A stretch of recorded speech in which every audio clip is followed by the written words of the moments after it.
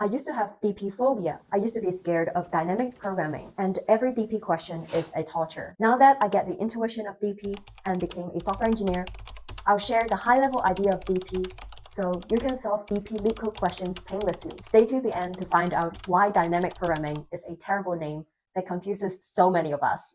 Hi, I'm Gabrielle, and I'm a software engineer at Google. The idea of DP is recursion with memoization. Memoization, in short, memo, like a sticky note, is a way to remember the answer to a function corresponding to specific inputs. Memo is just a dictionary that looks up the input parameters to get the pre-calculated return value. Since DP is recursion plus memo, we need to first know what is recursion. What is recursion? Recursion is used when the definition of a problem depends on smaller or previous versions of itself. So to use recursion to solve a problem means we keep breaking down a big problem into smaller sub-problems. How to identify a problem can be solved with recursion. The problem depends on the answer to its sub-problems. For example, the Fibonacci number is the sum of two previous numbers in the Fibonacci number. But the previous number is the sum of the two previous numbers, and so on.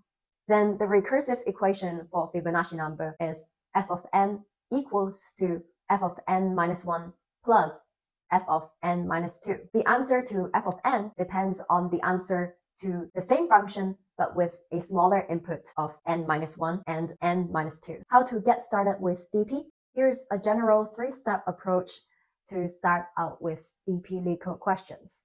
Step 1. Write a recursive equation to represent the problem. Why is it important to write a recursive equation? Because we can make it clear what's the relationship between the big problem and its constituent subproblems, how the big problem depends on the smaller subproblems. Once you have written the recursive equation, give yourself a pat on your back because you're already halfway there. Step 2. Identify the base case and code the recursive function. If you have seen my previous video on how I cracked my Google coding interview, you know how much I emphasize coding template or algo templates. Same for recursion. The basic template for recursion is an if-else statement. If it is the base case, then directly return the base case answer. Else, call the recursion function with a different input, and most likely that input is a smaller input until it gradually reaches the base case so that it can return the answer. Make sure you have at least one base case. There could be multiple base cases that you can easily provide the answer to without any calculation. For Fibonacci number, the base case is f of 1 is 1. Make sure you have a base case. If you don't have a base case, then the recursion function will keep on looping until your computer runs out of memory. Step 3, optimize the recursion function with memo. This is the part that makes your recursion function a DP solution. The recursive equation doesn't change. We just tweak the implementation by adding memo, that is, to store some answers. Tip: the easiest way to add memo is to use Python's built-in add cache annotation. Just type add cache at the top of your recursive function. Then it will automatically do memoization for you. The recursive factorial function here will become a DP solution, top-down approach. I suggest you write down this add cache annotation in your code template like I did here in my Word doc. So next time you come across the same inputs to f of n, it will look up the answer in O of 1 time instead of calculating from scratch again. That is DP. You may ask, that would only save time if there are overlapping subproblems. And you are right. Where are the overlapping subproblems? For example, f of 4 is an overlapping subproblem to calculate both f of 5 and f of 6 in green and blue. All the overlapping subproblems are shaded in yellow here. So we memoize to store the answer to these overlapping subproblems when evaluating larger inputs of n. Don't worry if you don't understand the nitty-gritty of my previous example on the Fibonacci number.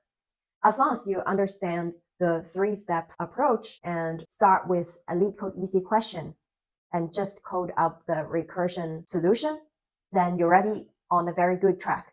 The next step is to practice a few Leetcode questions, and you start to find that there are multiple DP approaches, such as top-down, that is the recursive approach I mentioned just now, versus bottom-up, which is an iterative approach. In my previous video, I've shared the strategy to learn algo patterns, and I made a Notion table. For example, this row shows how to optimize from recursion to DP. I also have DP templates in my Word doc for easy reference. Tip: if I were to start learning DP in 2024, I would instead practice efficiently by doing Leetcode questions by category of DP, instead of coming up with my own categories. For example, these lists created by some Leetcode saints grouped Leetcode DP questions by category. Here is a DP template that I found. You can try to apply this template if you ever feel stuck. Finally, to answer my earlier question on what's dynamic about dynamic programming, Bellman, the inventor of DP, chose the name dynamic to disguise that it's mathematical research. This cryptic name got to mean something still, right? Yes. Dynamic means changing, and dynamic can capture the changing values across time. So it's dynamic across time, and DP is useful in time series scenarios in real life. I learned an application of DP in economics as well. For example, it writes the value of the decision problem at a certain point in time in terms of the payoffs from some initial choices and the value of the remaining decision problem that results from those initial values. So it breaks down this problem into a sequence of simpler subproblems. And this is the essence of DP. Thanks for making it to the end of the video. I love it when you do that. As you may know, I made this video to address some questions people have in my previous video asking about how to approach DP problems. And so if you have other questions about Leetcode, please leave a comment below and I'll try to make a video to help address those challenges, because I also experienced similar challenges before. So with that, have a great day. I hope to see you soon. Bye.